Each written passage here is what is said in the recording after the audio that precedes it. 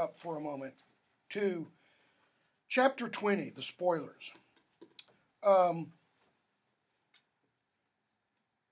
Prior to this chapter, Taran had been with ENGL, and all I've put up here is kind of a list of the people that Taran meets more or less in order. I mean, this is, I think, almost in exact order. He starts with the enchantresses.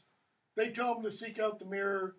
He then runs into Eden, Gorian, and Smoit, all the way down to these. And I have not put down, he runs into Dorth again at the very end.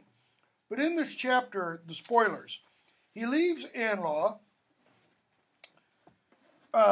because although he wants to be a potter, that is what he figures out. He really has his heart set at. He learns, realizes he'll never have the skill. Okay? And so he leaves again.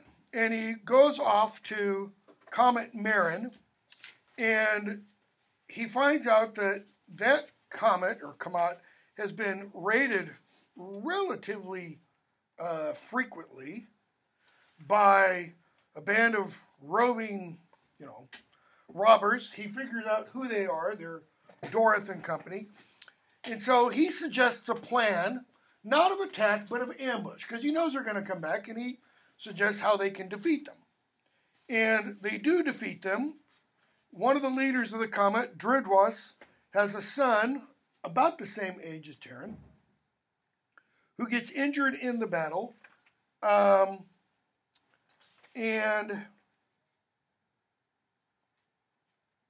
Taran then leaves. But before he does, page 207, Lassar, Drudwas's son, says, to you I owe much more than sheep. Okay? And what Lassar is saying there is, you've taught me something. That is, you've taught me that we can stand up. We can oppose these roving bands of robbers and such, and we can do something for ourselves. We don't have to suffer at their hands, etc. Okay? He goes back to ENGL, and on page 208, Taran says, Drudwas told me I was no stranger but a friend. For that I'm glad. I only wish that I weren't a stranger to myself. And he asked that question that we talked about the other day. What use am I? To myself? To anyone? None that I can see. Well, we could go back through these and notice he saves them. Okay? He helps ENGL out for a while. Doesn't become a potter. He learns from ENGL. He learns from Dwivik. He learns from Hevet. He helps Lanio. He finds the two stones that become the grindstones for them. Okay? He helps Craddock. Yeah, Craddock dies, but that's not Taran's fault. But he helps him prior to that. He doesn't help Dorath. Dorath helps himself to Melanlos, Taran's horse and his sword. Okay? He destroys Morda, so he helps Prydain that way. He helps Smoit figure out how to solve the problem of Gorian and Gas. That is, they will never fight over those stupid cows again because of what Taran suggests to Smoit. And he helps Eden. He gets Eden's farm essentially back up and running by figuring out how to solve this problem. So, he's forgotten all that, essentially. Why? Where's all of his focus when he says, what use am I? It's on himself. He's not thinking of anybody else. He's only thinking of himself. Why? Because he began this story, and we could go all the way back to the first story, thinking only of himself. He wasn't thinking of Call at the beginning of the first novel, or Dalbin, or what needed to be done at the farm. He was thinking, I want to be a hero. This one, he was thinking, I want to know who I am. Why? So I can marry Eilonwy. Not who is right to marry Eilonwy. That is, who's the proper person, so to speak. Okay? So, ENGL replies, the folk of Aesop would gainsay you, and there might be others who would welcome a stout blade and a bold heart. In other words, Taran, you might not discover who you are, but you can always be what? essentially a mercenary, hired gun. There will be other kamats that need, he is suggesting, defending. A hired sword. He's saying, is that all I'm supposed to be? When I was a child, I dreamed of adventure, glory, of honor, and feats of arms. In other words, kind of that. A hired sword, when I was a child, that would have been a good thing. Now, I think these things are shadows. Okay, if they are shadows, then what does that imply? What must every shadow have? Or, put it another way, what makes a shadow?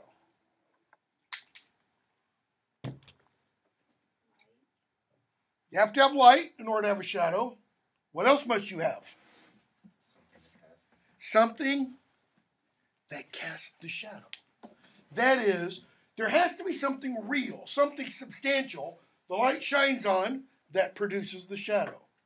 So, if adventure, glory, honor, and feats of arms are shadows, they're shadows of what? There has to be some deeper, more meaningful reality behind those things. So, in-law says, if you see them as shadows, then you see them for what they are. In other words, very good, Taran. You're growing. You no longer see them as things in and of themselves. Glory is not something in and of itself. It what? It comes from someplace else.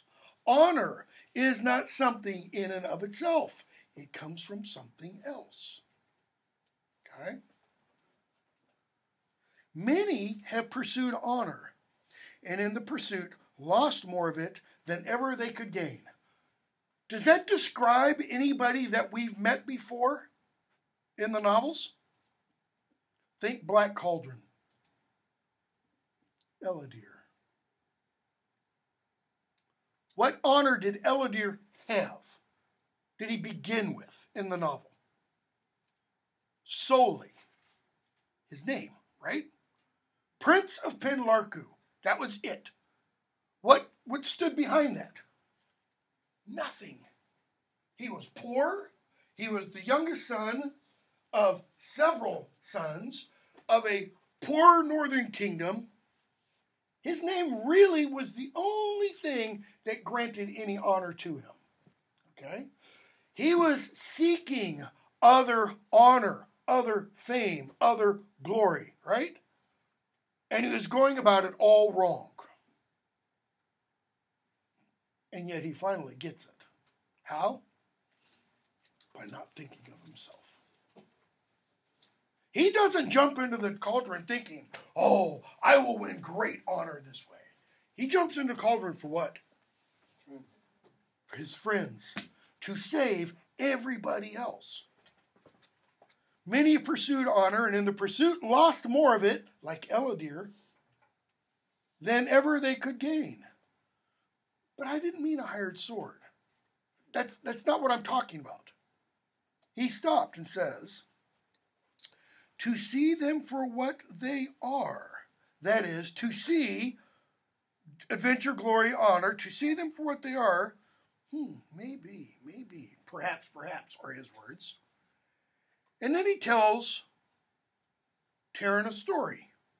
The Comet lore tells how one may see himself for what he is. Whether it be true or no more than an old wives' tale, but the lore says that he would know himself, need only gaze in the mirror of Lunet. And remember the other day, that's not a marker, that's a marker. I put up on the board, what was outside the Oracle of Delphi.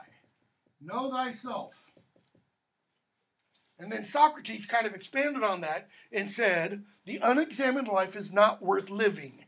So, if you want your life to mean something, you got to think about what your life means, which is what Taran's doing, right? So, he brings up the mirror of Lunet. And Taran's like, oh my God, I'd completely forgotten about that. That's what I set off on this for. That is, once he met the three enchantresses. The goal of my quest from the beginning, I'd given up searching. Now do I find it when I seek it least of all? Notice, when he has stopped searching, it's kind of dropped in his lap. When he stops focusing on himself, what? The answer to who he is essentially given to him. ENGL, your quest? Question mark. What quest? Taran, I would have no pride in the tongue. I don't really want to talk about it. I'm kind of a damn fool. He goes, no. Taran, once I would have asked nothing better than to find the mirror. Now, even if it were in my hand, I would dread to look in it. Why? Maybe he doesn't want to know himself. Think about this. Or, the unexamined life is not worth living. Think of what it means to examine yourself. Not examine like test, though it might have that meaning, but examine like a doctor's examination. Probing. Getting deep inside. Looking at oneself honestly, objectively, not, oh, I'm a good person, I'm da da da. I understand your fears, ENGL says. The mirror may put your heart at ease, or it might trouble you all the more. Such is the risk. Choice is yours. But know this, it's not that kind of mirror. That is, it's not a mirror that you find encased in silver and you can hold it up and stick it in a pocket, etc. He says, no, it's close by, 2 days. It's in a cave. In other words, it's a pool of water. What enchantment gives it power? For enchanted it must be. Why does Taran think it must be enchanted? What does he think it means for the mirror to be a pool of water? What do you look at when you see in a pool of water? What Greek myth do we get from a guy who looked into a pool of water? Narcissus. And what happened when Narcissus looked into that pool of water? What did he see? Himself. And what happened? He fell in love with him. That's why we have a Narcissus complex. Okay? Someone who is an egomaniac falls in love with himself, and what happens eventually? He drowns. Okay? So, Taran thinks the water must be somehow magically enchanted, so that when he looks in it, he's not going to see himself, but he's going to see, like, the opening beginning of Star Wars. Credits or words are going to go across the water, and they're going to tell him everything about it. Taran, you are a...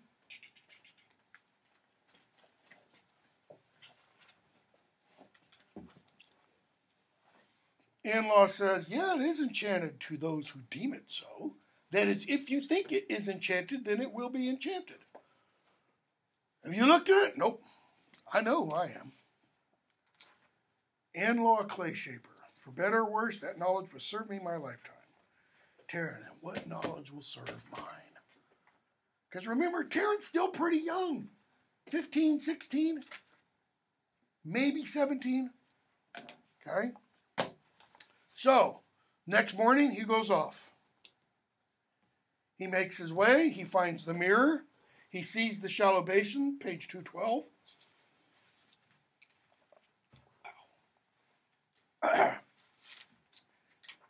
And he looks over. Bottom of that page 212. Cave was utterly silent. It seemed that even the falling of a wisp of dry moss would shadow the reflection. His hands trembled as he saw his own face, travel-worn, sun-scorched. With all his heart, he longed to turn away, but forced himself to look more deeply. Were his eyes playing tricks on him? Closer he knelt. What he saw made him cry out in disbelief. Gurgi shrieks. There's Dorth. Okay. He and Dorth fight. I'm going to skip a bunch. Dorth stomps in the puddle. Dorth, notice, looks in it, and what's he see? Middle of 2:14. It holds nothing. Why? Because Dorth doesn't know what the puddle represents. He doesn't know what the puddle stands for. In other words, Dorth doesn't see anything because he doesn't expect to see anything. He doesn't want to see anything. Taran, who wants to see something, sees something. Okay?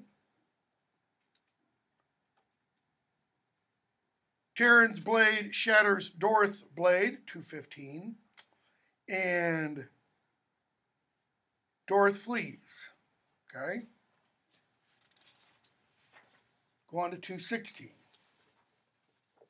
Taran goes back to Anlaw.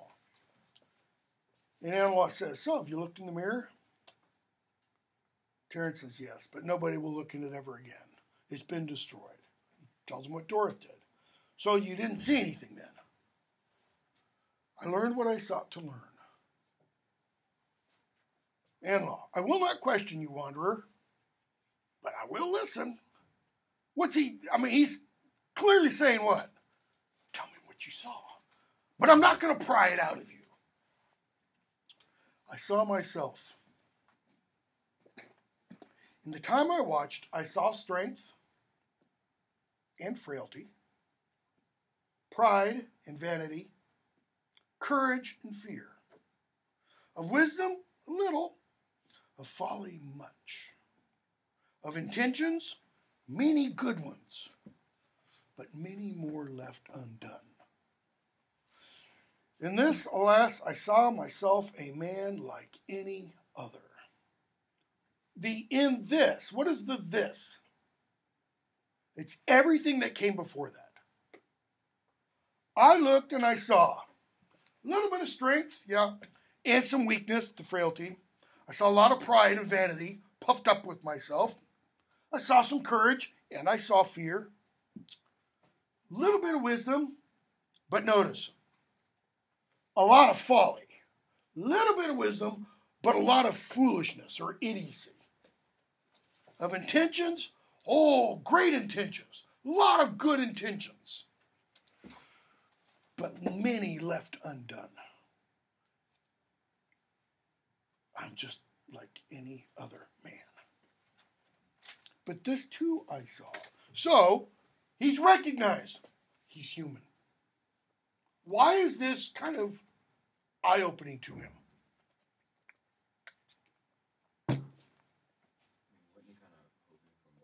Yeah, he was hoping for more. He wants to be better than average. What's he seeing? The thing that binds everyone, the things that bind everyone together. Okay? But I saw this too. Alike as men may seem, each is different as flakes of snow, no two the same. You told me you had no need to seek the mirror, knowing you were Anlaw Clay Shaper.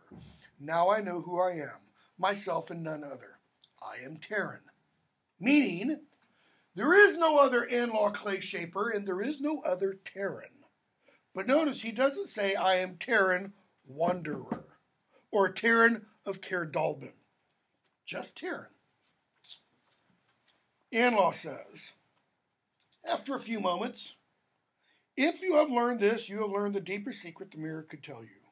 Perhaps it truly was enchanted. Taran, there wasn't any enchantment. It's just a pool of water. Most beautiful I've ever seen, but just a pool of water. At first, he says, I thought Ordu had sent a fool on a fool's errand. She didn't. She meant me to see what the mirror showed me. Any stream, any river, would have given me the same reflection. But I would not have understood it then as I understand it now. In other words, if I had left right here and gone to the marshes and found a clear spot of marsh and looked in, he says, here, wouldn't have understood it. Why? Because he had to go through all this. He had to experience all of this. As for my parentage, doesn't matter. True kinship has not to do with blood ties. Kinship, that is belonging to a family, doesn't matter. Blood isn't important. however strong they be. I think we are all kin, brothers and sisters, one to the other, all children of all parents. The birthright I once sought, I don't seek it anymore. That is, what's the birthright he once sought? Noble birth. I don't anymore. The folk of the free comets taught me well. Manhood is not given but earned. Even King Smoit in Cantref Cataphor told me that, but I did not heed him. So, he starts off here.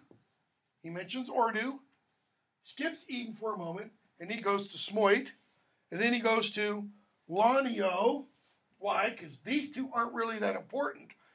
Craddock, we'll leave aside. Lanio said life was a net for luck. To Hevid, life was a forge. To Dwivek, life was a loom. They spoke truly, for it's all of these. But you've shown me life as one thing more.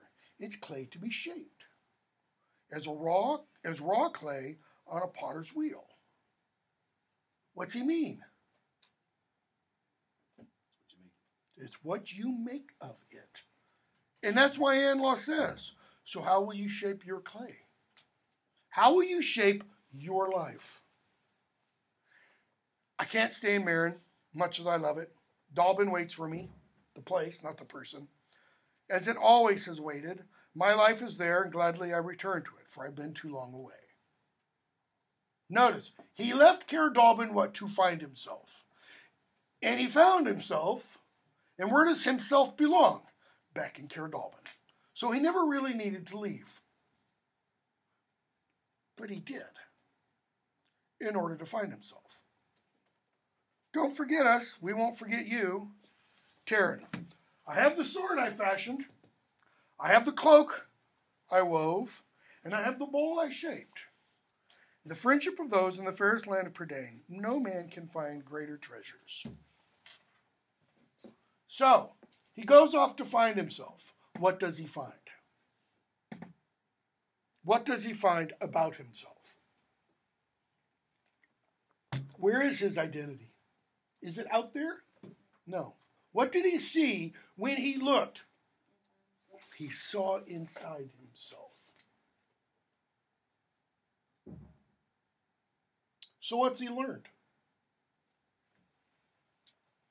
Who is Taran? Assistant pig keeper? Notice he doesn't call himself Taran Wanderer. He doesn't call himself Taran of Caer Dallben. He doesn't call himself Taran, assistant pig keeper. Why? Each of those is like an occupation. It's a job. But Hevid calls himself Hevid the smith, Dwivek the weaver, Anlaw clay shaper. Why? Because their occupations are kind of the fulfillment of their being. That is, Anlaw finds his fulfillment in making. Dwivek finds her fulfillment in making. Hevid does also. Is Taran going to ultimately find his fulfillment in making? No, he's not a maker. What did he want from the very beginning? He wanted a sword. We're going to find Taran's fulfillment does have something to do with a sword in the next book. Okay? We're going to stop there because my throat's gone. We'll have a quiz over Taran Wanderer on Wednesday, and try to just read as far as you can into the High King.